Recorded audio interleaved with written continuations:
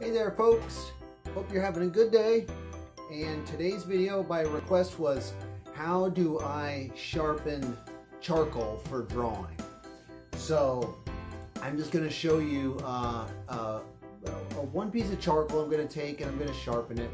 And this is something that I learned in school. It's kind of a discipline. It's something that kind of like the other video, you know, you get everything set up and you make sure you have everything ready before you're going to draw. And getting your charcoal sharp is definitely one of the most important things. So I can show you guys, I'm going to show you a drawing that I did years ago when I first started studying at the atelier. And I'll show you right here. This, see it there? This was a bark drawing that I did a long time ago, right? And it turned out pretty good. And one of the most important things when you're doing a drawing like that, when you're into in classical training, is you have to learn how to sharpen your tools. So I'm going to show you guys real quick here. I have charcoal. Right now, for those of you who don't know, I'm an instructor at the Southern Atelier School of Fine Arts in Sarasota, Florida, and I've been studying with Charles Miano for many years, and I now teach online classes and I work with all the apprentices in the studio.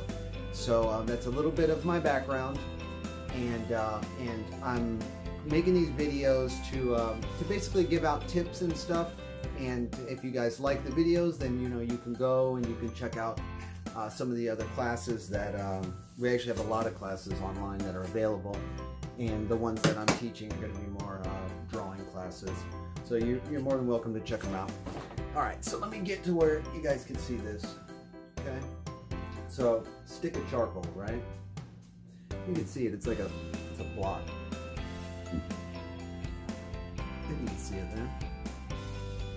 Yeah, there we go. See that? Now, here's what I do. This right here, this is a little sanding block, okay? I just take this sandpaper, put a garbage can over here. This charcoal can get very, very messy, so you need to be careful with it. You need to have a garbage can close by, and if you can, you know, you don't want to be breathing in tons of charcoal dust, so keep that in mind, okay? All right, here we go. Hopefully you can see this. So go from having the block here. Oh, let me get it up where you can see it.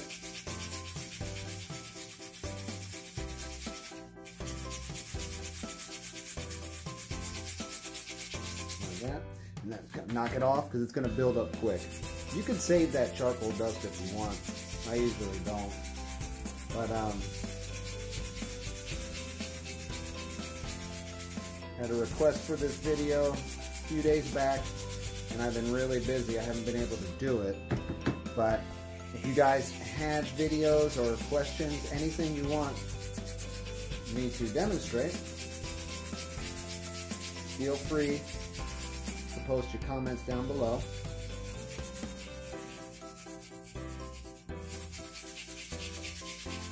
So, when you're in an atelier or you're in the school and you're getting classically trained, one thing that you're going to learn is patience.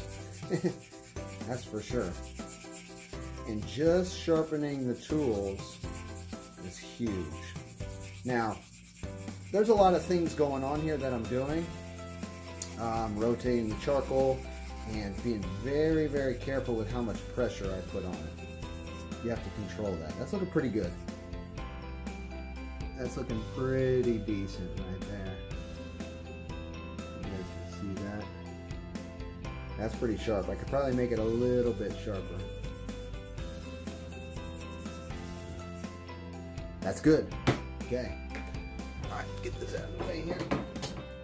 Now. Boop, doo-doo. Okay. So, there you go. Hopefully you guys can see it. Sometimes I look at the wrong angle of this camera on here. Hopefully you can see that. Alright, that's what you want right there. Razor sharp. Okay? And that's it. that's how you sharpen the charcoal. I'll show you the drawing again. I'm not getting into like all this stuff. I just wanted to show you guys. So that's how you're able to get, you know, all these, you know, transitions and get all these nice clean lines and things like this, is because the charcoal is sharp. So if you guys like these videos, if you want me to make any other questions that you have, like I said, post your comments, questions down below. Subscribe to the channel if you want to. And there should be an Instagram, Facebook link on the homepage there for the YouTube. And I will keep making the videos. Stay tuned, because the next video I will be doing a drawing demo, and I'm going to be designing a tattoo on this one. So it should be pretty cool. I got a neat little idea. And before the video, I'm going to break it down and show you guys the connections from classical training that I connect with that type of art with tattoo drawing. So stay tuned for that and check it out, and I hope you guys have a good night.